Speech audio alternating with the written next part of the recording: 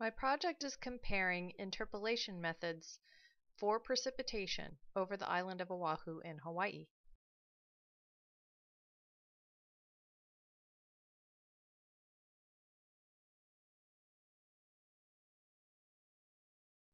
This IDW interpolation map shows the bullseye pattern around the pink climate stations. IDW includes accurate values at the stations and nearly accurate values in the immediate vicinity of the stations, but moving away from the immediate vicinity shows another story. I do not believe precipitation or dry spells take place in such compact events.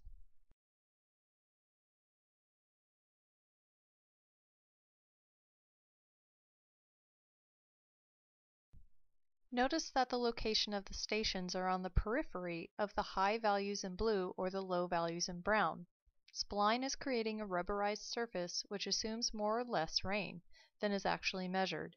While the rain distribution appears more realistic than IDW, it is hard to imagine bone-dry conditions seen in the eastern mountain region to be surrounded by rain, which has been recorded for over a period of a month.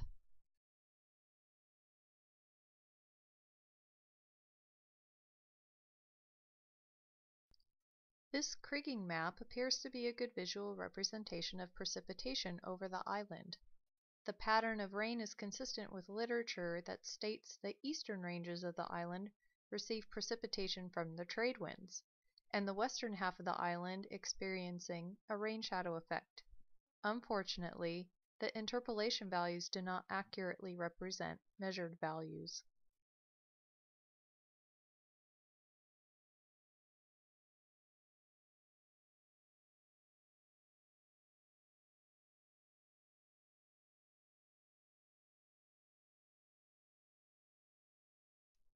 This map is a 3D drape of IDW values, with the station's field values and geospatial locations, seen in pink, indicating points of accurate precipitation measurements.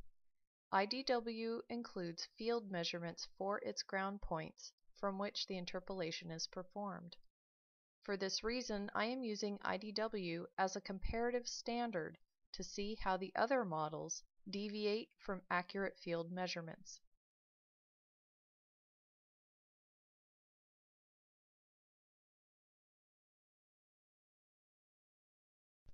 The spline interpolation seen in blue has exaggerated high and low values outside the range of IDW values.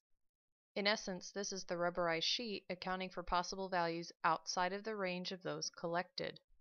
The pink station values intersect the spline, but are not found at its peaks or at its valleys. These peaks and valleys may or may not be accurate, and further field measurements would need to be required to confirm the correctness of the interpolated values.